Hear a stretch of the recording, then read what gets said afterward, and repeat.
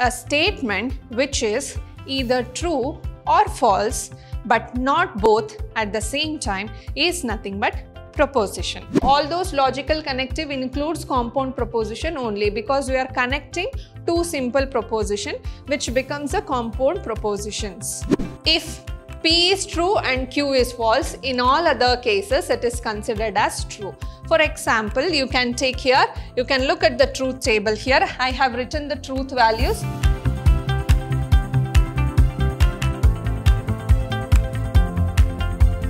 Hello everyone, a warm welcome to one and all. This is your Shruti ma'am lecturing in Vidhyaashram, the Temple of Excellence, Mysuru. So welcome to the first session of the chapter Mathematical Logic. So in this session, we will be studying about the propositions and truth values, logical connectivities. What is this? Proposition, truth values, logical connectivities. Before that, let's see what do you mean by logic. A logic is nothing but the principles of reasoning. It gives you a valid conclusion using the valid assumption. So logic was first introduced by Aristotle. Later it was developed by George Boole and De Morgans in those theories. So what do you mean by mathematical logic? Mathematical logic is a mathematical process which gives you a valid conclusion for a set of valid assumptions. Now, here we come across different terminologies. So, let's study all those logical terminologies and concepts related to mathematical logic in our session today. Now, I said proposition. A proposition is a statement, either it is true or it is false, but it cannot happen true or false both at the same time. So, for example, 5 is a prime number, root 2 is an irrational number. 5 is a prime number, true. Root 2 is an irrational number, true. If I say 3 is irrational number, it is false. If I say 1 is a prime number, it is false again. So, a statement which is either true or false but not both at the same time is nothing but the propositions. Then, what do you mean by truth values? A statement which is either true or false but not both at the same time is nothing but proposition. The statement which includes questions, exclamatory or expressions, they are not considered as propositions. Example, weather is pleasant today. So we are expressing something here. Wish you a good luck, which is an exclamatory statement. A statement which have questions, exclamations and expressions of opinion are not considered as propositions. Next we come across truth value. So what do you mean by the truth value? The truthfulness or the falsity of the proposition is nothing but truth value. If the statement is true, it is denoted by T. If the statement is false, it is denoted by F. These are all called as the truth values. Next, we come across logical connectivities. Logical connectivities are the connectives which connects simple proposition. But what do you mean by simple proposition? A simple proposition is a statement which cannot be split into two or more statements. For example, set of natural number is infinite. You cannot split this statement into two other statements. And here, New Delhi is in India. Here also I cannot split the statement. They are called as simple proposition. Next, we have a compound proposition. Compound proposition is opposite to simple proposition. It is made up of two or more simple propositions. Example, if X belongs to A, Y belongs to B, then X belongs to A union B. Clearly, the first statement, the first half of the statement is one simple proposition, we can say. The second half of the statement is another simple proposition. They are combined together using if-then. So look here, if the statement, then again the statement. The second example you can take it as, mathematics is easy, or it is not raining today. Both are two simple proposition, but they are connected together using the word or. So these are nothing but logical connectives. We have several logical connectives in mathematics. Let's study them one by one. The very first one is conjunction. So conjunction is literally given by the symbol like this. We have two statements. One statement is P, another statement is Q. The conjunction is denoted using this. The truth value of the statement or a compound proposition. So all those logical connective includes compound proposition only, because we are connecting two simple proposition which becomes a compound propositions. Now suppose we have two statements, one is P and one is Q. Okay. What does the conjunction connectivity says? It says P and Q. This is also called as P and Q. P and Q is true if both the components are true. In all other cases, it will be false. So, we have a conjunction statement or a conjunctive connectivity is known. That is, if you have two statements, P and Q is true only if both are true. Otherwise, in all the cases, the connection is false. For example, E is a oval. 3 plus 4 is equal to 7. So, therefore, I can write the conjunctivity E is an oval and 3 plus 4 is equal to 7. Why I am writing this statement? This is possible to write only if both the statements are true. Otherwise, you cannot write the conjunction. In all the other cases, it is false. So, P is true, Q is true, then P and Q is true. So, this is what the conjunctive property.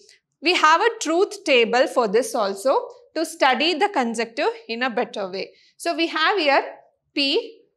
I'll write the conditions in the form of true, true, false, false. Q may be true, false, true, false. So, like this only you can consider two statements. Maybe both are true, maybe both are false. One is true, other is false, other is true, one is true. So, now what does P and Q says? P and Q is true only when both the statements are true. In all the other cases, it is false. So, this is how we analyze using a truth table. This is called as the truth table. So, this is how we will understand the conjunctive connectivity. The next one is disjunction. So, what does the disjunction says? The compound proposition disjunction is false when both the components are false. In all the cases, it will be true. So, the disjunction is false if both are false. Otherwise, it is true. You can observe through the truth table. Here we have P, Q, P or Q.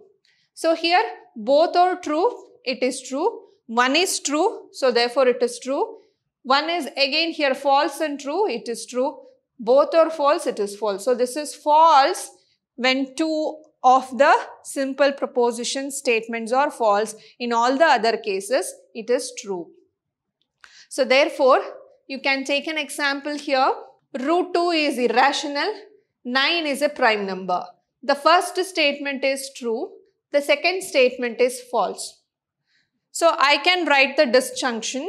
So, if P is a true proposition, Q is a false proposition, the compound proposition P or Q, hence it is true. So, it is true. The disjunction is true. Whenever any one of the statement is true, the disjunction connectivity is true. Otherwise, it is false. So, the next one is negation. So, what do you mean by negation? The negation of a proposition. So, writing exactly opposite to the given proposition is nothing but the negation. So, if P is a proposition, then not P is called as the negation. It is denoted by this symbol.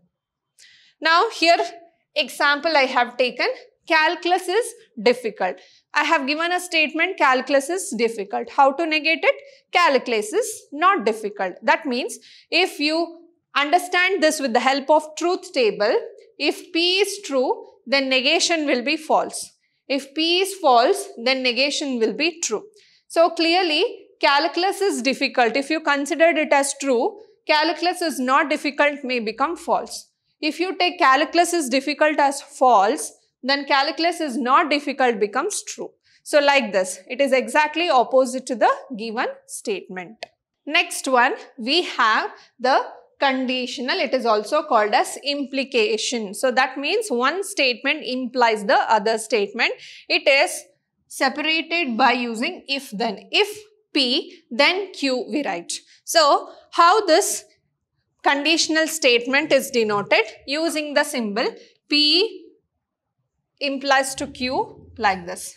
Any one of the symbol is used. So what is this conditional now? So if P implies Q is false, if the antecedent P, if we have two statements, P implies Q, we call P as an antecedent. So what is the meaning of this conditional means? This will be false if P is true and Q is false. In all other cases, it is considered as true.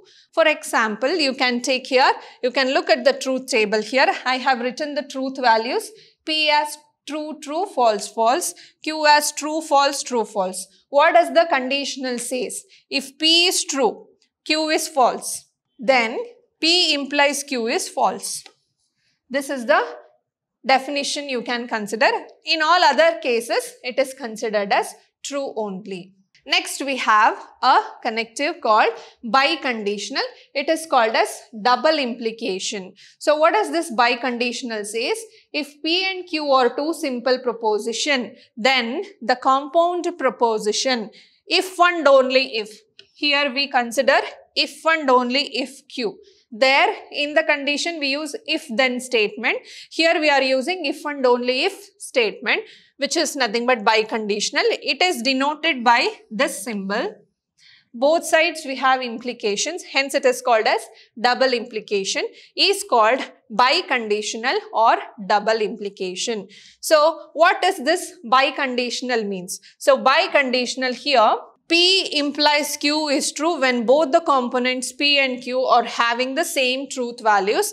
Otherwise, it is false. So what does this biconditional says? If we have two simple statements P and Q, the statement will become true if both are having the same truth values. That is, if P and Q are having true, then it is true. If both are false, then it is true. In all other cases, it is false. It is exactly opposite to the conditional, but there if one statement is true, other statement is false, then only it is false. In all the other three cases it is true, but here it is true if both the statement have the same truth values. Either both should be true or both should be false. In other cases it is considered as false. So here is a simple logical table. I have taken all the connectivities here. So we have P, Q. P is considered as true, true, F, F. True, F, true, true. So what does P and Q conjunction says? P and Q, a conjunction. So this is true only if the two statements are true. So you can observe only in the first case it is true. In all the other cases it is false. Next we come across a disjunction. That is, we can consider P or Q. So disjunction means it is false if both the statements are false. In all the other cases it is true. So both the conditions are false, it is false. In all the other cases it is true. Next is negation. Negation is exactly opposite to statement. Here I have taken negation of only one statement. Negation is used only for one simple proposition. So I have taken negation of P here. So if P is true, it is false. True, again false. False, false, then it is true, true. So this is our negation. That is not P. Next we come across conditional. So conditional, P implies Q. So what does P implies Q says? P implies if P is true, Q is false, then the statement is false. In all the other cases, it is true. So let's see the condition. P is true, Q is false, only then it is false. In all the other cases, it is true. Next, we come across a biconditional. What does biconditional statement says? If both the proposition have the same truth values, then only it is true. In all other cases, it is false. So, let's see for biconditional. So, biconditional, so it is true when both are true. Again, it is true when both are false. In all other cases, it is false. So, this is how we can write the truth table with the help of all these truth values. So, in this session, we have learnt what do you mean by proposition and truth values, and we have learnt the concepts of all logical connectivities. We will try to solve the problems related to all these concepts in our next session. Until then, keep watching, keep learning and keep exploring. Thank you.